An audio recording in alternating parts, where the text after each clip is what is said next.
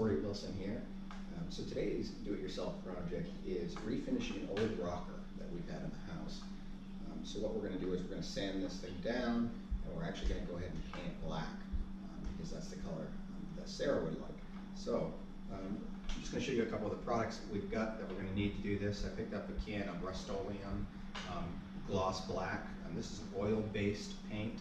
Oil-based will harden up a lot better than anything latex, so I chose an oil-based paint for that. I also have a can of mineral spirits here, which we'll need to thin the oil-based paint because we're going to spray it.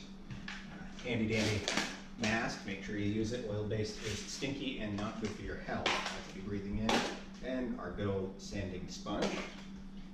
I also have some old Auto Bondo that I picked up from the auto body shop. You can also order this right on Amazon. And I'm going to use that because I've got some small cracks that I want to be able to fill so it'll look a little bit better. They're mostly cosmetic. And those of you that have watched my videos before know how much I love the Critter, which I picked up off Amazon for like 40 bucks.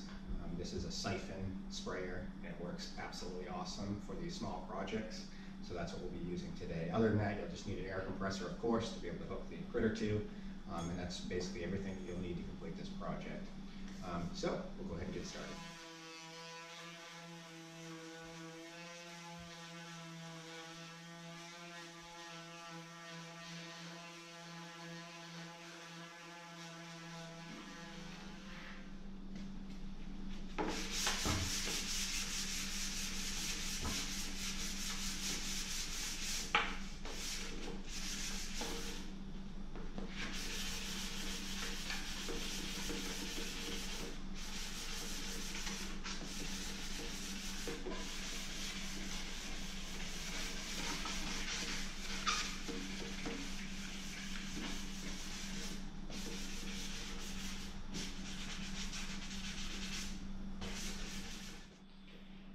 Alright, so once you've got it all sanded up, and you feel pretty happy with your product, I used 220 grit sandpaper. It worked pretty good. You know, once you get all that shine off, just blow it off. Alright, so I'm going to use some mineral spirits on a towel here, and I'm just going to try to wipe any of that real fine dust that's on here off, because if you want to get it as clean as you can, so that way you have a smoother paint finish.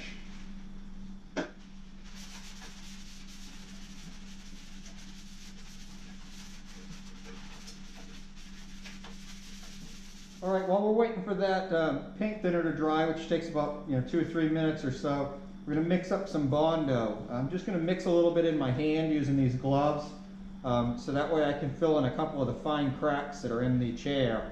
And all you got to do is really scoop a little bit out, throw it in your hand, and then take your hardener and just mix it together. So this hardener you only need for a little scoop like that, maybe an inch long little strip of actual hardener. You see, something like that will work.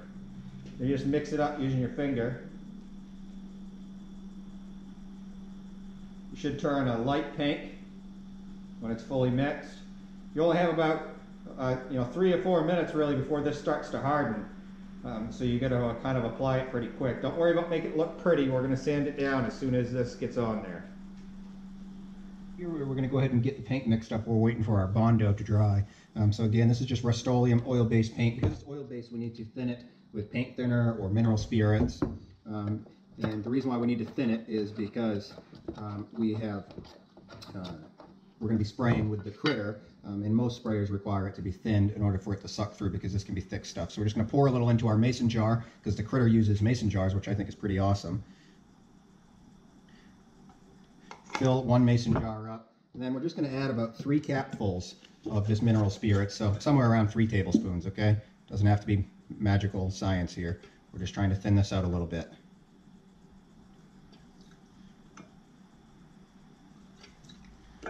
Then put the cap back on your mason jar. Give it a good shake up. Mix it all in.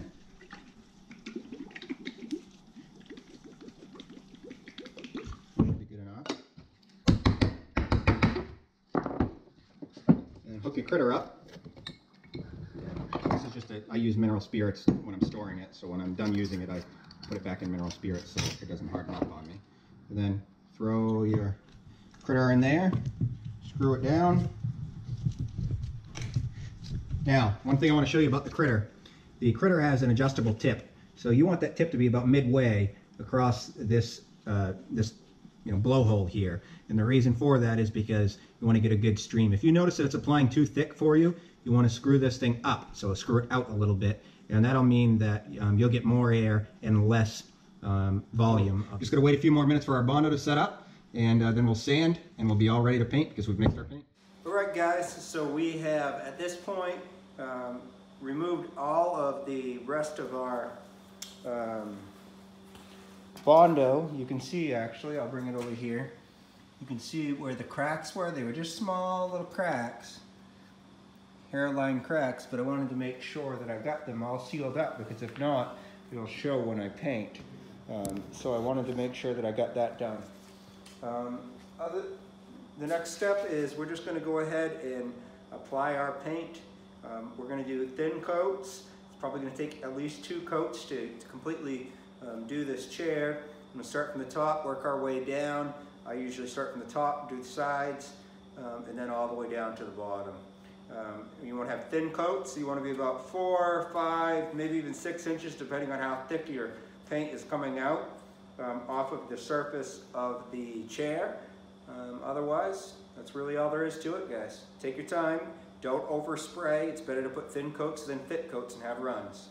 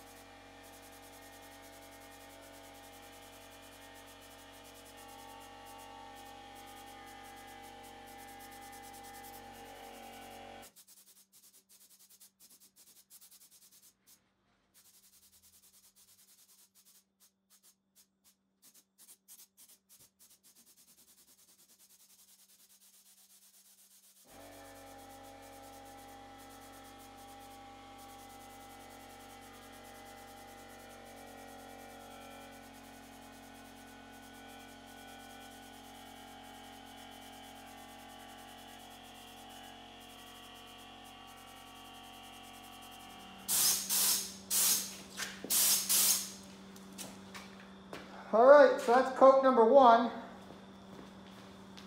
We'll let that dry out for a couple of hours until it's dry to the touch, and then we'll go ahead and apply coat number 2.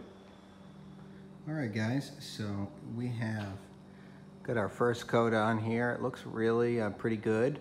What we're going to do now is we're just going to use our sanding sponge on the 220 grit side. We're just going to lightly sand it to get a real smooth finish across it. You don't want to sand too hard. Just a light sanding, smooth it out, and then we're going to go ahead and spray another coat. Alright guys, so here's our completed rocker. Came out really good. This rocker has a lot of shine to it, which I absolutely love. It's hardened up really good. You just want to wait about 7 days for it to fully cure before you'd put it in any kind of a heavy use. But that's really all there is to it, guys. So I'll drop all the product links that I've used in the comment section. If you like this video and you want more do-it-yourself videos similar to this, please subscribe to my channel, and we'll see you guys next time.